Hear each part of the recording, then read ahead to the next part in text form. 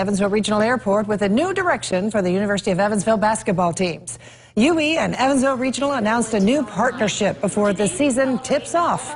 The airport will sponsor a game ball delivery for home games and put fans on the video board. The Aces have also have a fly EVV cam during games. The first two games will be big, too. They're calling it Take Flight opening weekend.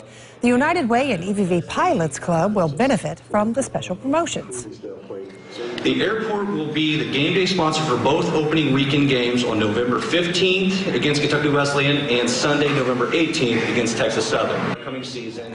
The Aces will sell special paper at those opening games for fans to fold into paper airplanes. And fans have the chance to win a vacation by tossing a plane into a bucket.